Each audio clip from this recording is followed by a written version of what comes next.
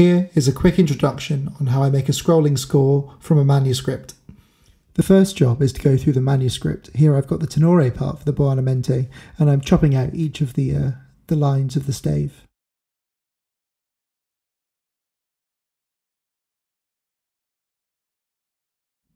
After deleting the background, I can then align each of these clips from the manuscript into a single line. Now I resize the canvas so I have one very long strip. And from here I can start aligning each of the staves so that all of the 5 lines match up. Of course these are hand-drawn and they could be quite wonky. They weren't too bad in the tenore part, but in the other violin parts I had to rotate quite a lot of them to keep them straight. I export out the PNG file, and now we're in Motion, which is the animation app that I like to use.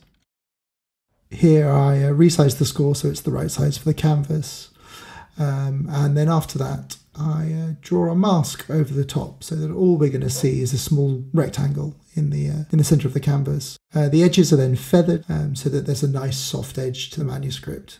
In order for the mask to stay in the same place, we have to link it with the exposition of the background score. So here I've connected those two things together. First, it's best to have a rough idea of the keyframing, so I keyframe the beginning and the end of the clip so that I know that they start and end at the same place. From here, it can sometimes be a pain to make sure that the scale of the link matches the scale of the score, and I'm just here checking such that the mask stays in the center of the screen the whole time. With that done, now is the somewhat easy and also tedious task of keyframing the score. We've got this general idea so it moves from left to right, but we actually have to adjust it so that it follows the music that's being played. And with that, we're done. We need to export it as a Final Cut Pro template, and into the proper score video we go.